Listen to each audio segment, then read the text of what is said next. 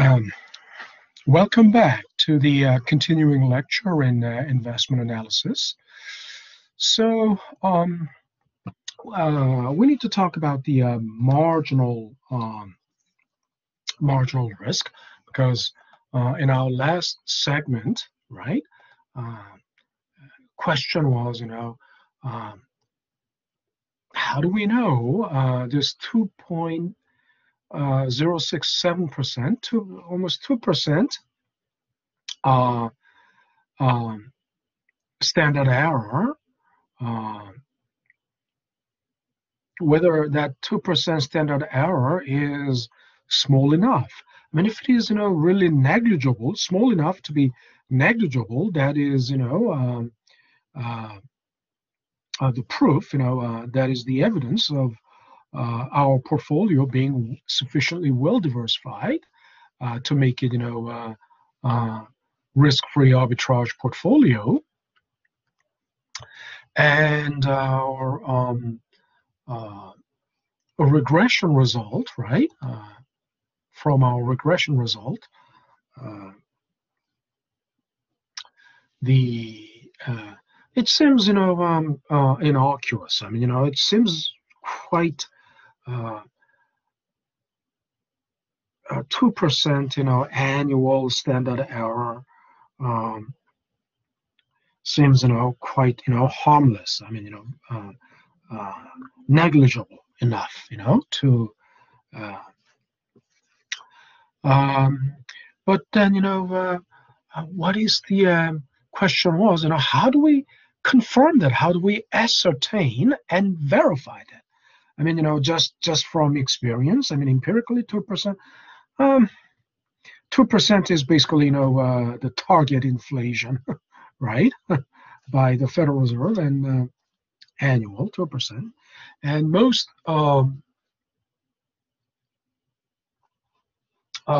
empirically, historical for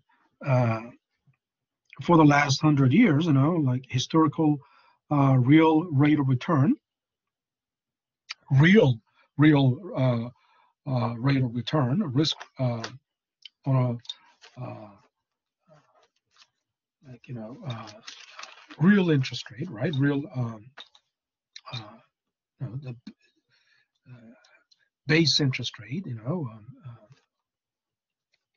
of the nominal, base nominal interest rate.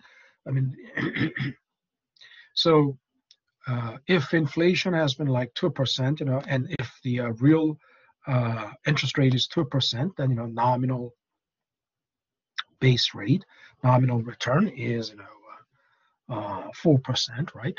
That kind of real return has been about 2%. So 2%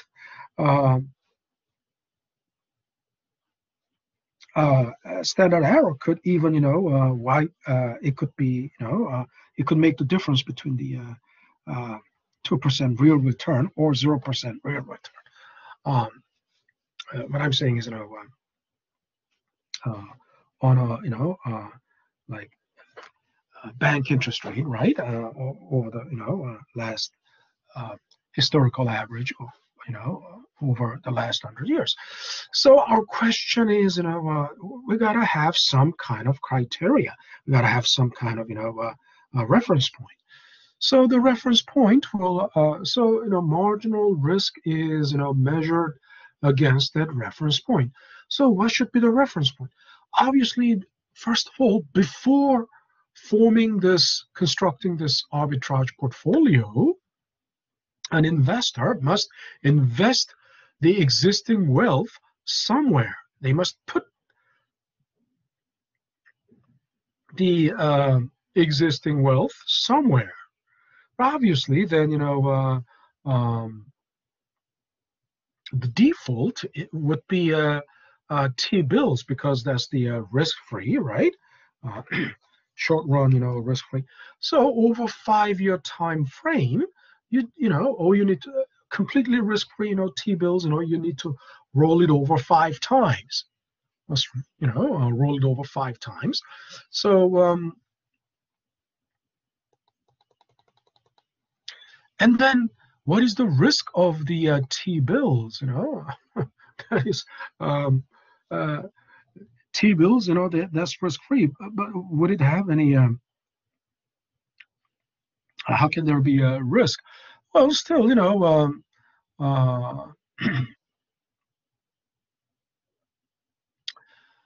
uh, you would have some,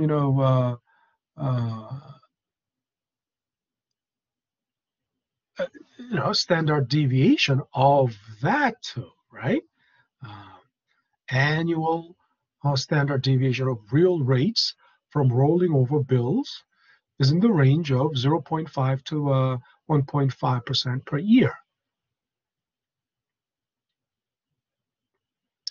Uh, Real, look, because of inflation. I mean, nominal rate. Think about it. Nominal rate, uh, uh, guaranteed. Nominal rate is guaranteed, pretty much. So, but still, even the nominal rate would have some, range of fluctuation. Uh, why? Because even the T-bill rate. I mean, uh, what I'm saying is T-bill rate. If you buy a T-bill today, and if the T-bill, uh, unless it is,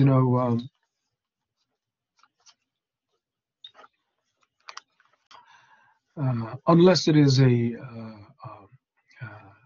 zero coupon, right? The T-bills would be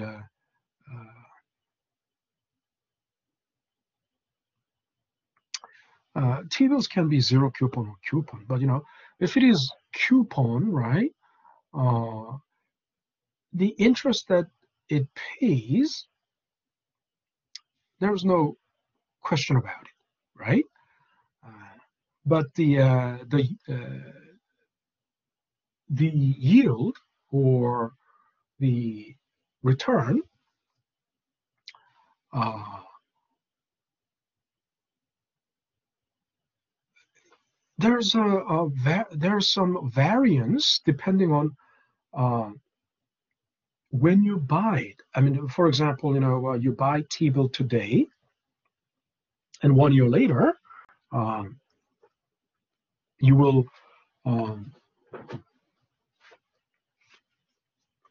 and maturity, um, the yield is obviously, mathematically, simply just mathematically calculated. But then T-bill price today and T-bill price tomorrow, T-bill every day there's a market. T-bill prices, selling price, market price of T-bill fluctuates. So depending on whether you buy today, tomorrow, or uh, 1 week from now, 2 weeks from now, uh, the selling price of T-bill in the market would fluctuate, and because of that, the yield, uh, there will be a variation or variance in holding period return. Make sense? Um, so that is slight, that is the slight reason for slight variation in T-bill return. Uh, so there has to be, standard deviation. And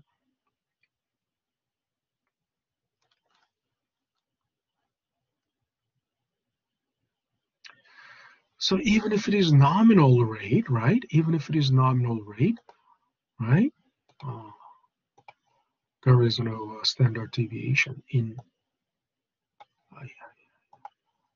standard deviation in nominal rate, even in nominal rate.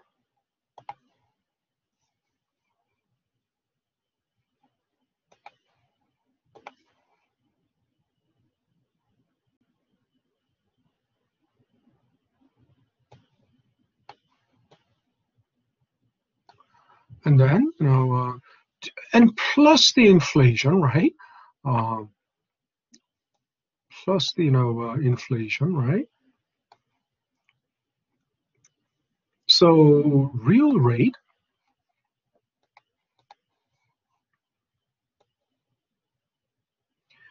So subtracting, from nominal rate, subtract the interest rate, subtract the interest rate, inflation, then you get the real return. So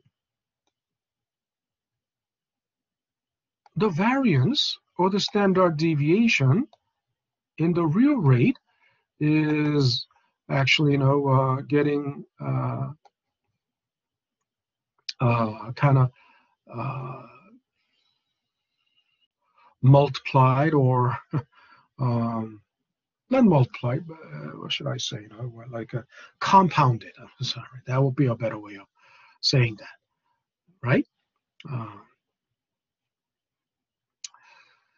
But as I said, in nominal, right? In nominal return, it's relatively smaller, right? But because the standard deviation gets compounded, right? By the inflation, by the standard deviation and inflation, right? You get bigger, right? I mean, you cannot, make it simply like, oh, this plus this is this. No. The standard deviation, variance, it works, in a different way. Weight times, I don't know how we apply the weight of the inflation, but the mechanism behind it. It's not simple, but even if it is roughly right, but you can tell the standard deviation in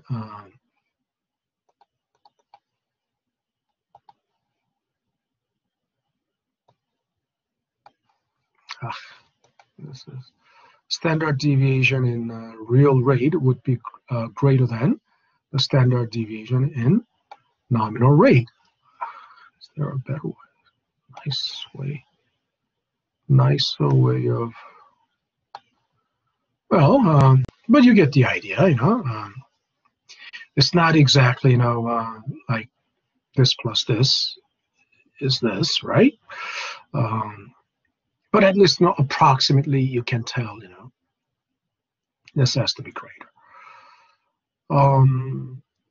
So even the since even T-bills have some risk, very minimal risk, T-bills aren't T-bills supposed to be risk-free? Yeah, what I'm saying is your return, it's almost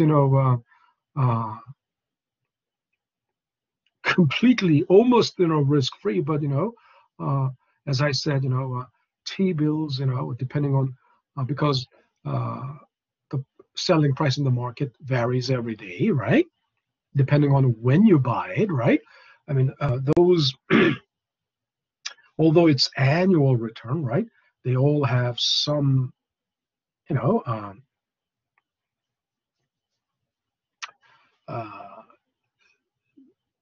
variance, right? Some range of,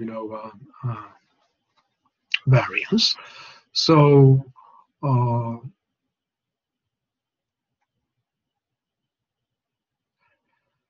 and the so annual standard deviation of real rate from rolling over bills in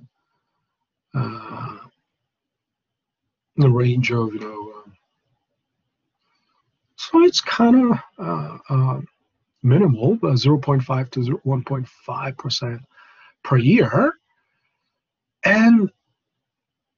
but since you are investing in, you're constructing an arbitrage portfolio, which includes both, which comprises both risk-free and benchmark, and you either short, depending on what you will short, basically, right? The benchmark and risk-free, most of it, because if alpha is positive, you will short benchmark and the risk-free T-bills, and put all of them into S&P 500, right? So by having that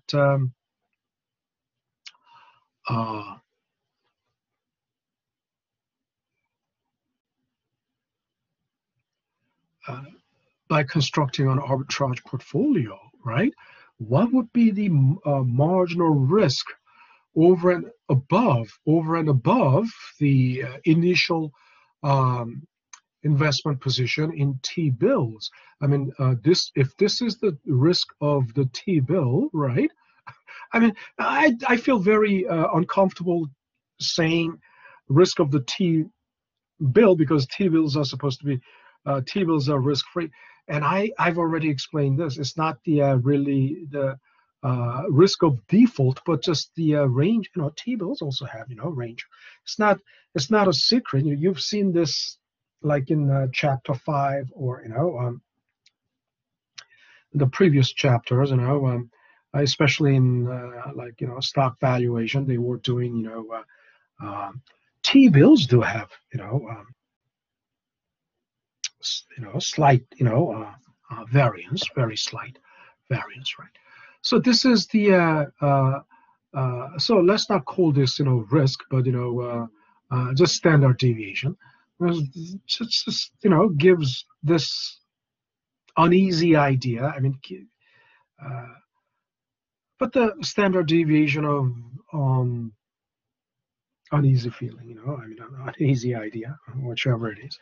But the standard deviation of T-bills, which is initial risk, right? Initial, by constructing a portfolio A, right? Arbitrage portfolio. How much marginal risk is there over and above? And if it is significantly greater than this, then wow, that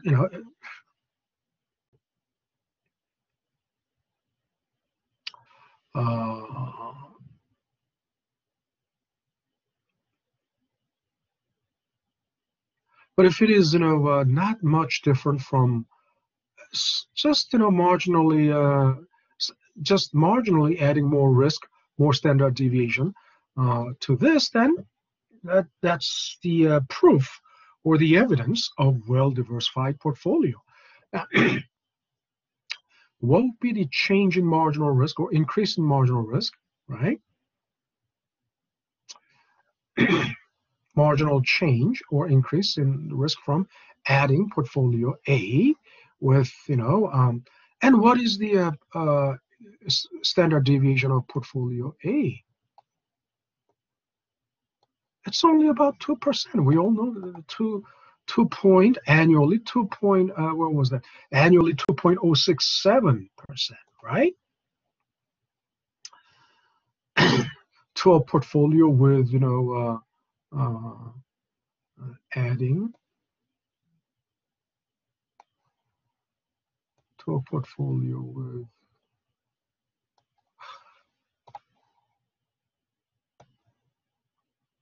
standard deviation of 0.5 to 1.5%.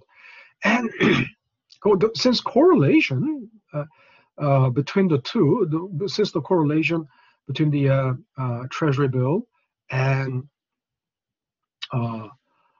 S&P 500 is 0, right? There is no,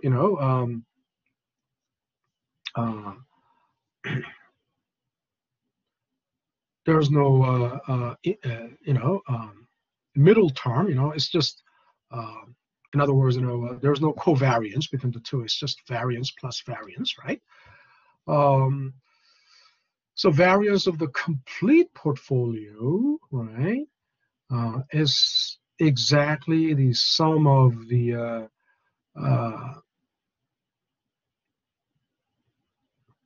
variance of the uh, uh, individual portfolios, right?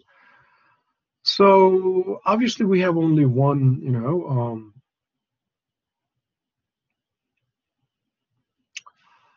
uh, so the marginal risk of the S&P 500,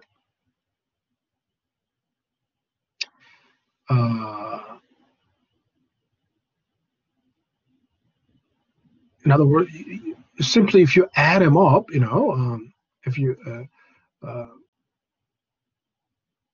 the standard deviation of the T-bills plus standard deviation of S&P 500, it will be exactly the standard deviation of the complete portfolio, right? Um,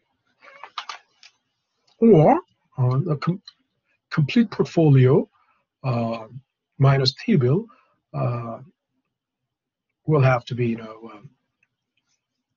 standard deviation of the S&P 500, right?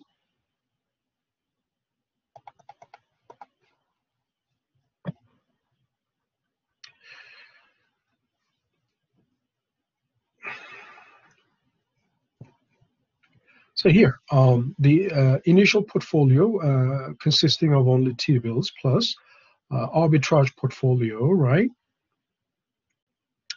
And benchmark portfolio M, and oh, this is the keyword, assumed.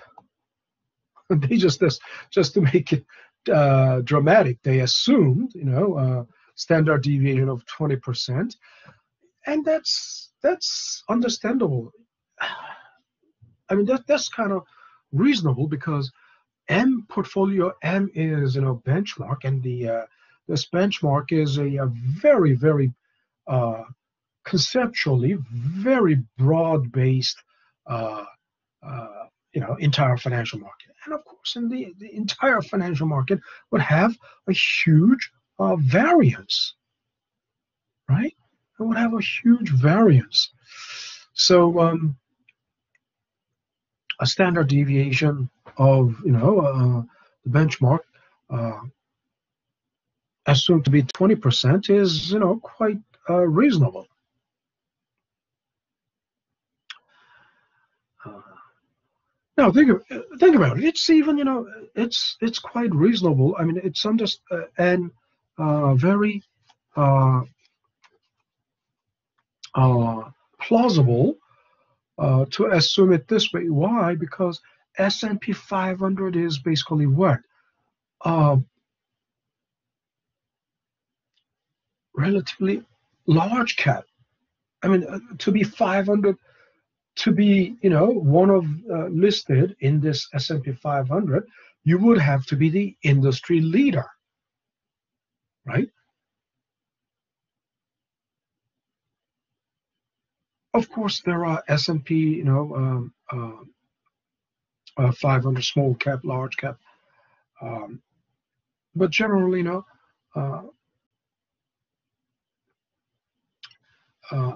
generally, uh, Dow Jones, 20. It's all uh, cream of the crop. They are like top 20 blue chips, but uh, even if you're not in that Dow Jones, but S&P 500 would pretty much be the representative of each industry, right? Representatives of each industry. So they are relatively very strong companies. But if you across the entire economy, the cross section of the economy doesn't consist of only strong companies. There are very weak, with high risk. I mean, in terms of bond rating, there are companies that range that runs. There are companies that run the whole gamut. The rate, everything from AAA through triple C, and single C, triple D. Look, what about those companies? The entire broad-based, entire financial market, the entire cross-section of the economy. The risk or the variance would have to be very huge, right? We can easily understand that, and then so 20% standard deviation is not such a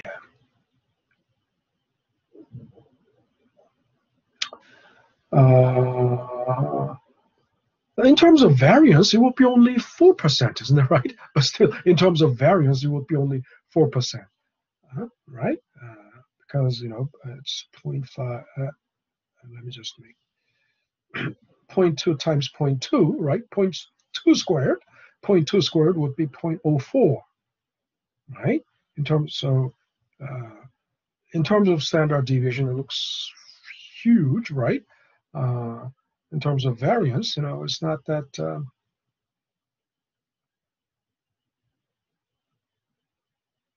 Right? But anyway,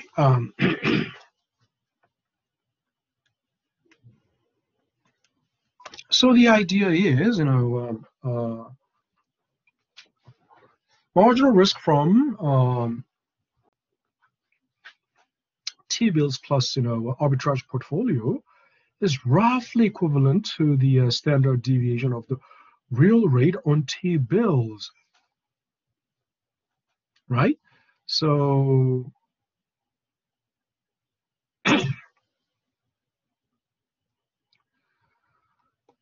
see, if we add, so think about it.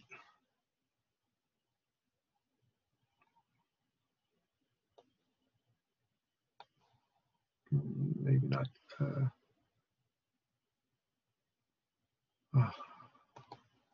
Okay. Plus 2%, right? Across the whole thing. Let me see.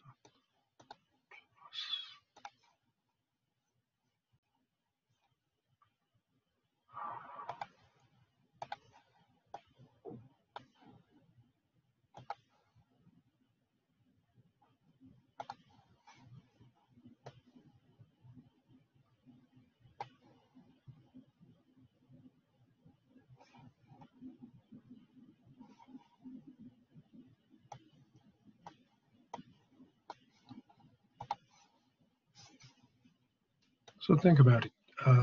Now, even real, adding 2% to the real. Oh, and we're adding 2% to the real.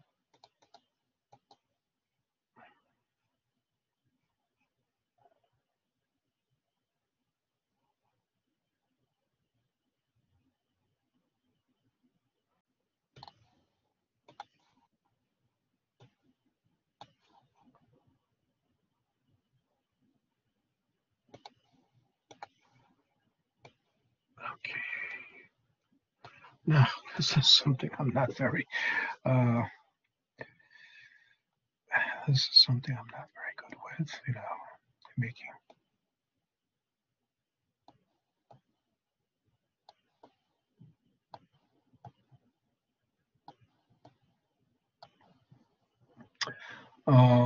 And you all understand this 2% is,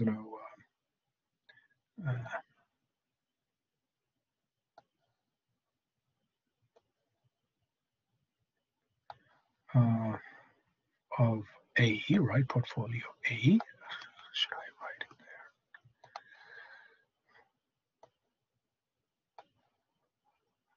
there? Give me a second. Give me a break. So we all know what this 2% is,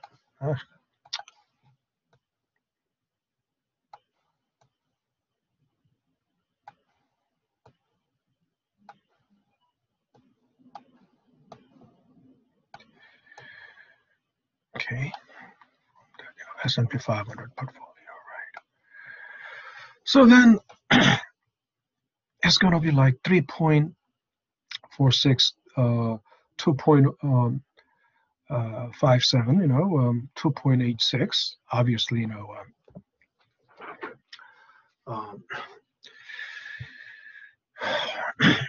2% from the S&P 500 is clearly greater than the real, uh,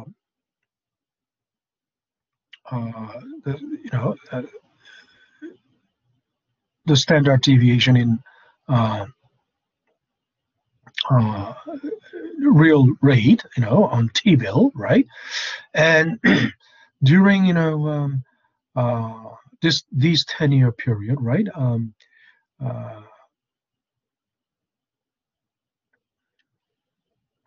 2006 through 5-year period, 2006 through 2010, and this 5-year period, right? And this 5-year period, right? And especially 86 through 90 and 96 through 2000, those 5 years, the standard deviation of the T-bills, real return on T-bills, were very tamed, right? Very uh, uh, stable and low, right? As opposed to, and of course, what would you expect? Um, these 5 years were tumultuous 5 years, very, troubled 5 years, right? Um, I mean that 2006 through 2000, about 2000, yeah. Actually, the financial crisis, actually onset of the financial crisis was actually 2007, September 2007, with the default of uh, with the mortgage crisis, right? And then 2008, September, Lehman Brothers, right? Lehman Brothers, collapsed. So obviously, it's understandable, right? Why the standard deviation was higher during these 5 years compared to other 5-year periods. But our point is that this 2% is, increasing the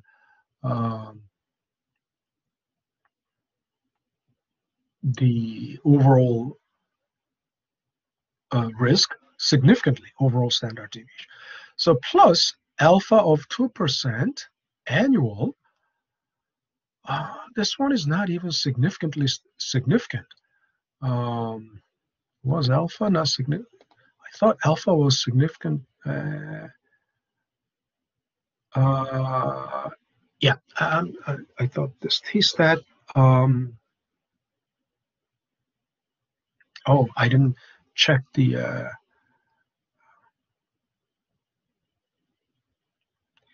T-value of negative T-value. I don't.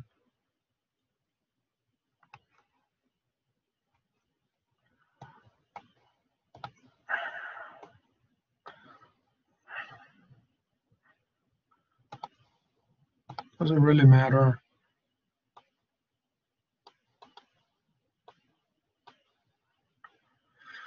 I mean, compared to this,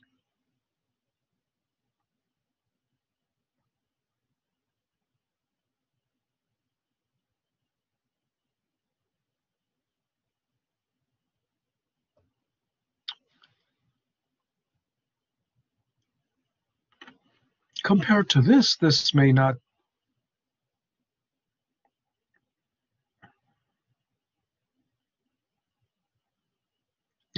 comparatively, relatively, this may look, small, but still it's greater than 2, right? I mean, whether it is negative or not. However,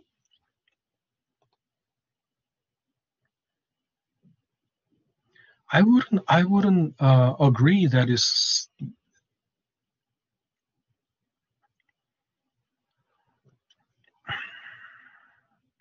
I think that is not, it's not about t-value. It's not about. I don't think this is about t-value, right? I don't think this is. Um, uh, it's not about t-value, but this number by the number by itself, because 2% alpha is, as I said, uh, historical um, historical average of uh, real return on real interest rate as historical average of real interest rate is 2%, and a historical average of inflation is about 2%. So this alpha can be easily wiped out by inflation, right? So the interpretation of this statement is that not that it is, the t-value t-stat. It's not about t-stat, but it's rather, uh, uh, the magnitude of the number, right? The significance is actually about the magnitude, right? Uh,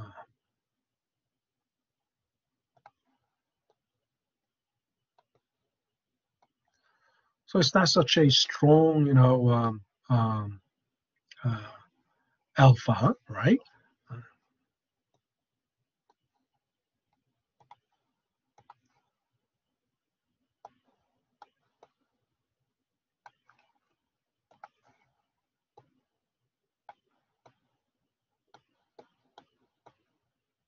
And in that sense, it doesn't give, that much. Uh, so therefore, the conclusion is the well-diversified portfolios are not really easy to construct. I mean, and if you are, like hair splitting, right? If you are hair splitting like this, clearly, it's not that easy. Arbitrage opportunities are actually few and far between. I mean, and this is something I already talked about at the. This is something I already talked about at the, early on. Um, if there is an arbitrage opportunity, if it's a short-lived phenomenon, it's a short-lived phenomenon, and since market is efficient, right? Most likely, I mean, of course, a semi-strong form efficient. If ever it is, strong form efficient, there can be no opportunity for uh, uh, alpha, right? There can be no mispricing. Everything will be, if it is strong form efficient, everything will be neatly, everything will fall neatly on the security market line. No alpha, right? And then, if ever there's alpha, it is, very short-lived. Really, really briefly. It exists. Really, the window of opportunity exists only very briefly. Uh, so arbitrage opportunities are few and far between. On the other hand, arbitrage portfolio added to the risky benchmark portfolio, uh, marginal, that leads to marginal increase in overall uh, marginal increase in overall risk is minimal.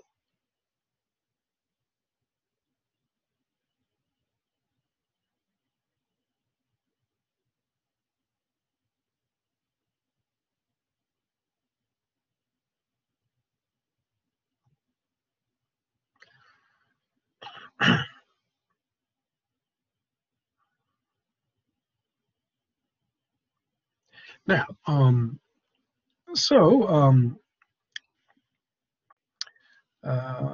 let's take a look at this table. You see, zero if T-bill standard deviation of the real return on T-bills, 0.5%. It ranges between 0.5 to 1.5, and the standard deviation of the total portfolio, right? We know there's no correlation, so we can, that means, covariance, the middle term, intermediate term is 0, so we can just, add them up, square them, add them up, and, take the square root of that, and then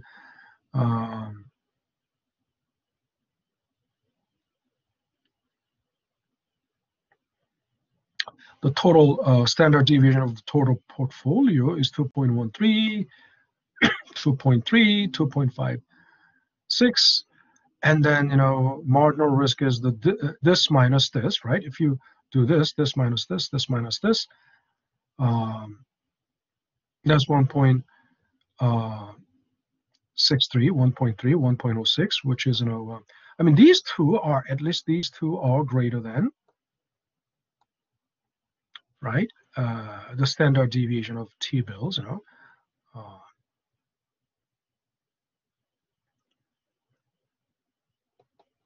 and see standard deviation of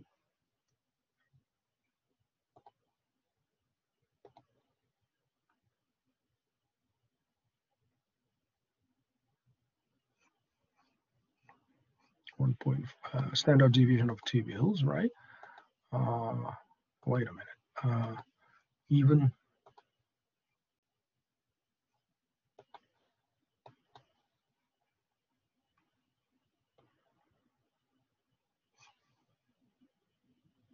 yeah, everything is greater than 2. I don't know why I put,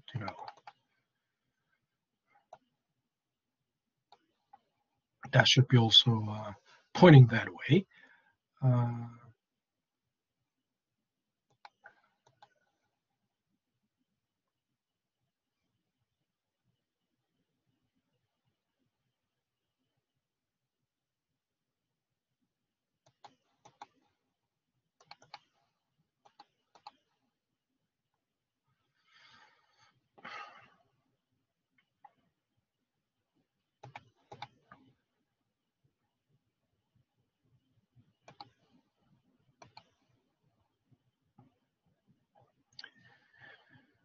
And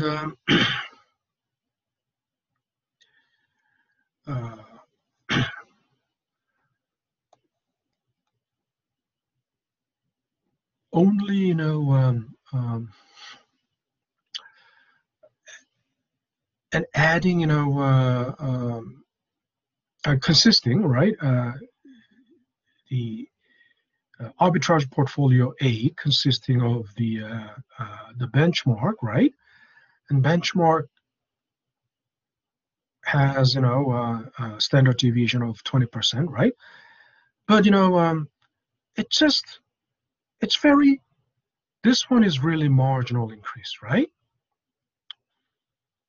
You don't really, obviously, when you add S&P 500, right? I mean, using, the benchmark, right?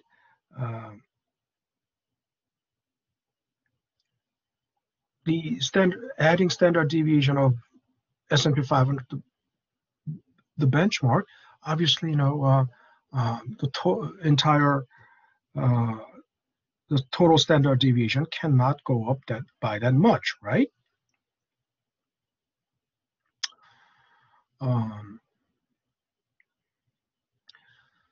So it's very minimal.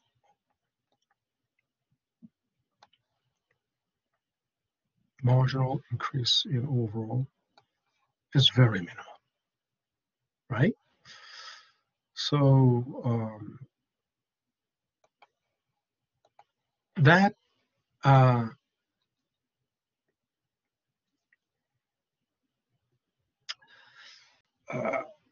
that kind of proves that although I mean overall marginal risk, increase in overall marginal risk is quite minimal, right?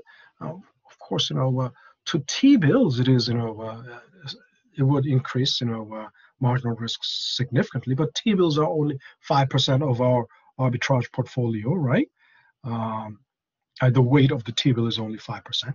95% is, benchmark, right? So overall, I would, it clearly, verifies that the overall